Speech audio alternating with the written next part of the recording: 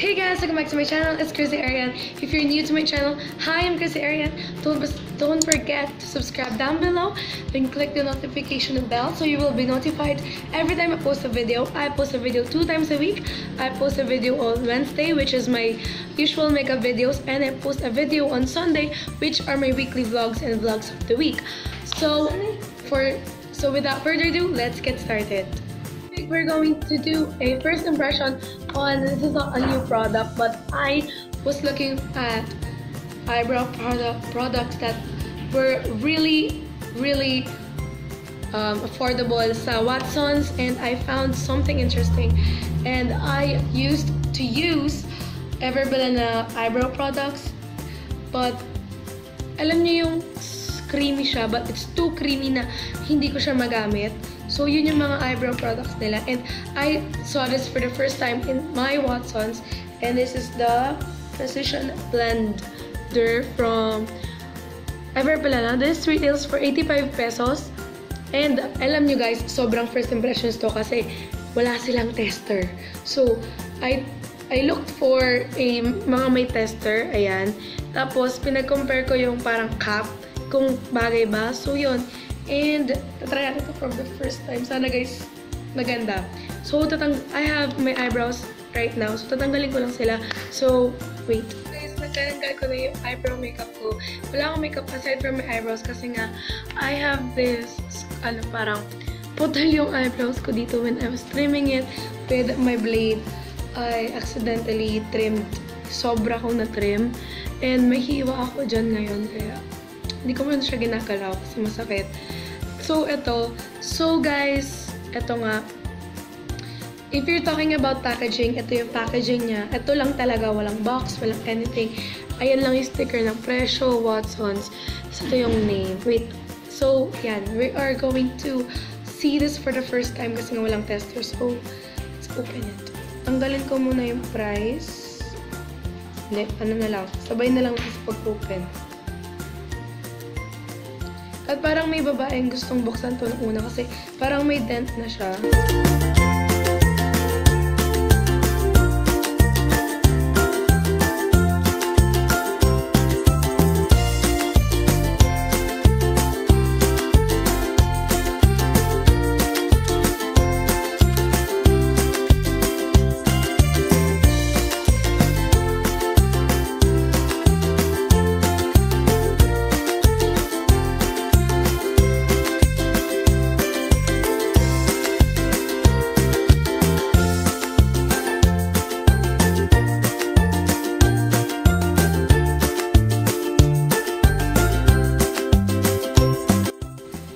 Okay, there we go.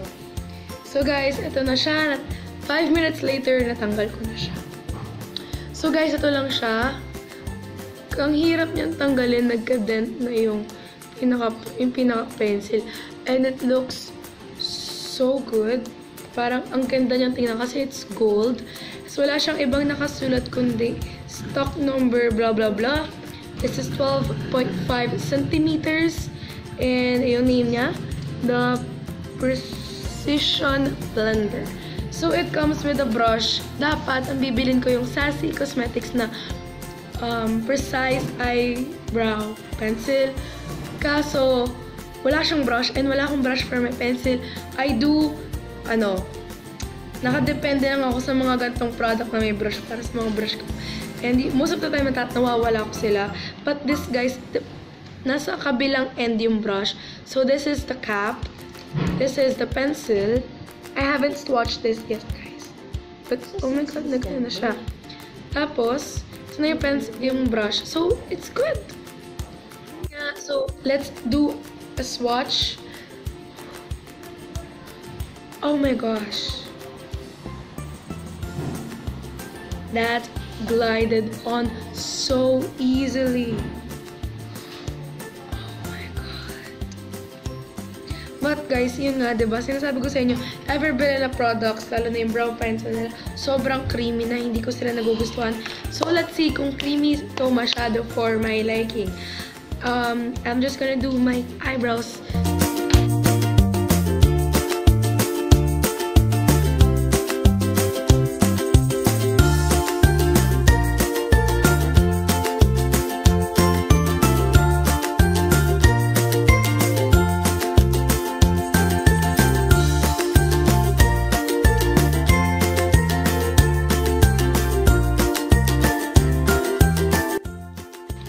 Guys, alam niyo ba kung bakit ayaw ko ng cream products? Kasi sobrang bilis niya mawala. And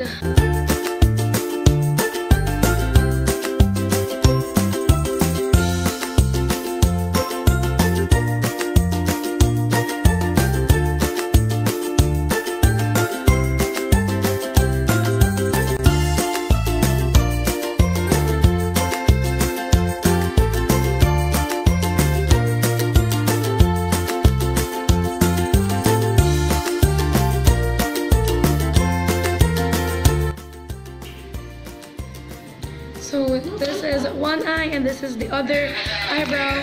And guys, so this is one eyebrow, guys, and I'm having mixed feelings about the color actually. Kasi kung nakita niyo yung eyebrow ko bago yung video na to, it's grayish, hindi siya brown. And guys, I have a reason bakit grayish ang ginagamit ko. I have this thing in my eyebrow na kailangan araw-araw ng kilay. And kung ganito siya ka-dark, hindi siya mukha natural.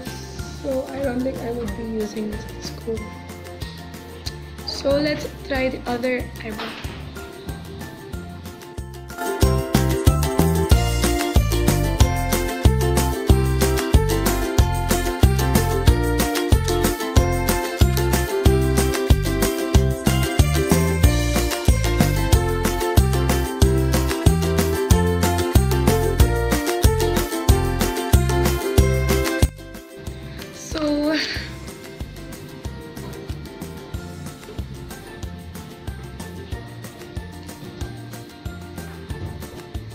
Really mixed feelings about this eyebrow pencil.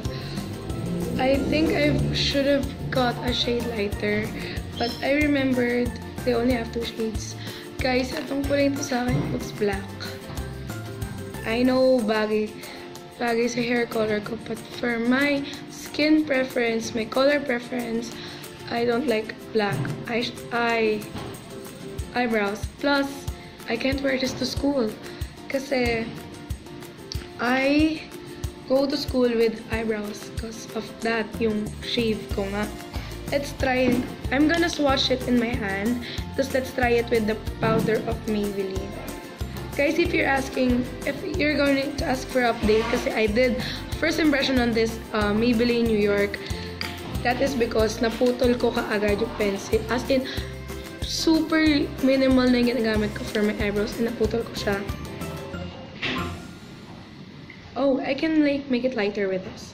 But for the sake of the video, I'm not gonna put any powder on this eyeliner. So yun. First impression, creamy. Sobrang creamy. So I'm not gonna say sobrang blendable kasi I did had a hard time blending it.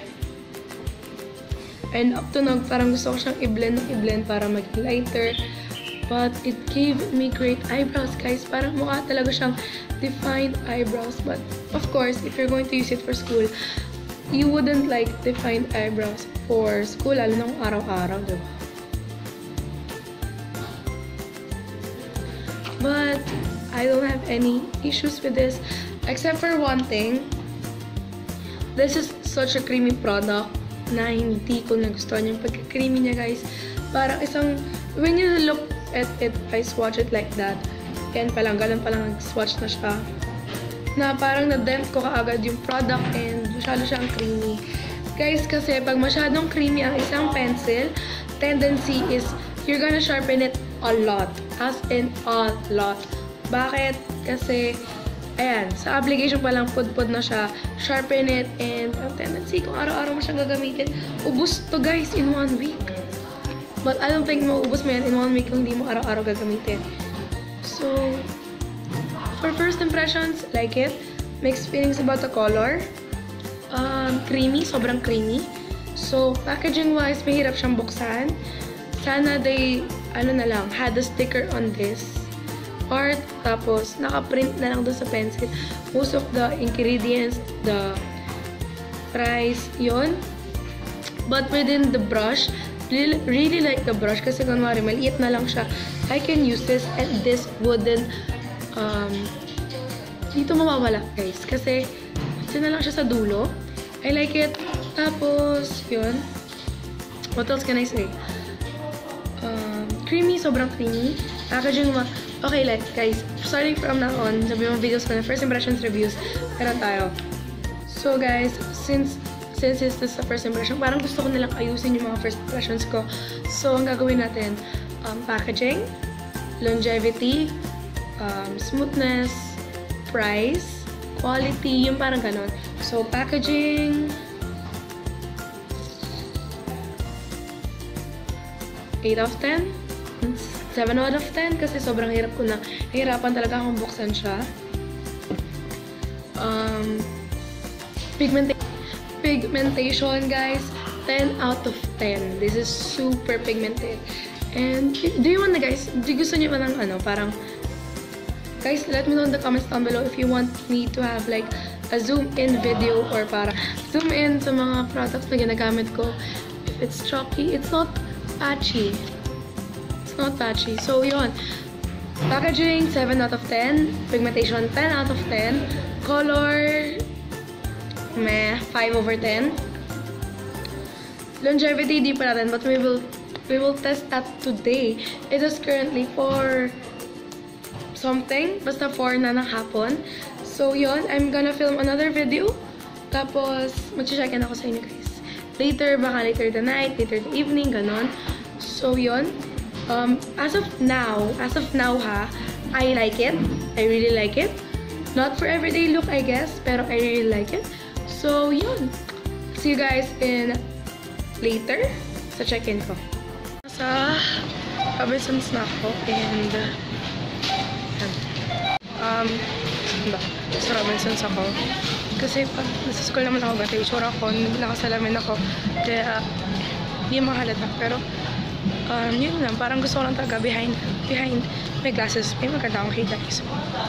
And it's all second day na tinry ko yung eyebrow product na finished impressions ko. This would be in my vlog or baka ipasok ko to dun sa video na first impressions. Check in, something. Pero, ito na yung eyebrows ko right now. Hindi ko alam. Yeah, they're kind of thick. At saka hindi siya pantay. Well, eyebrows are sisters, not twins. So, yun. And guys, I really don't like the product. Pigmentation, okay, good. Creaminess, good. It's creamy. But guys, that was the problem. It was too creamy for my liking. Hindi na lang for my liking eh. I was sharpening the pencil this morning and it crumbled up as in wait. I sharpened this morning. And guys, nakita niyo naman kung gaano karami nabawas ko. Kaka-sharpen. I sharpened this 3 times na. And yun, sabi ko, it crumbled up guys. As in, alam niyo yung alam niyo yung parang bagong tasang pencil, di ba matulis yun. I was looking forward to that. And ito yung nangyari. As in, no. Wouldn't purchasing this again. I prefer pa yung Perfect Eyebrows pencil nila. Kasi creamy yon, but this is creamier. And, oh God, no. Please, no. I wouldn't suggest this product, guys. Kasi, oo nga, it's creamy. It's pigmented. But, guys, you can't sharpen this thing. And I am using... Guys, I am an art student. I am an illustration student. So, I have pencils na talagang maarte. As in yung... yung sharpener niya is really for delicate products. And, guys, ang ginagamit kong sharpener is yung favorite ko sharpener na kahit yung 7B ko, 6B ko, mabilis na sharpen, which is the soft pencils pa ha. Ginagamit ko yung from anong brand yun? Faber-Castell.